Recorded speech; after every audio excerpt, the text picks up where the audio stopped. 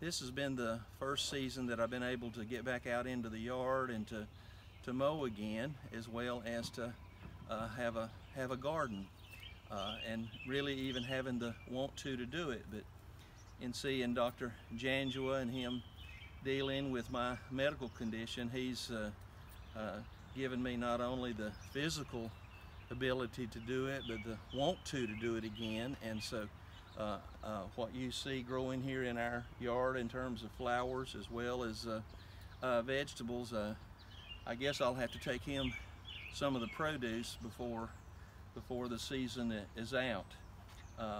Again, I had gotten into the shape that I could not really take care of the yard or the house or do much of anything, but since his surgical procedures on me and putting in the shunt and all, I have a new lease on life, and yes, that's even at age 71.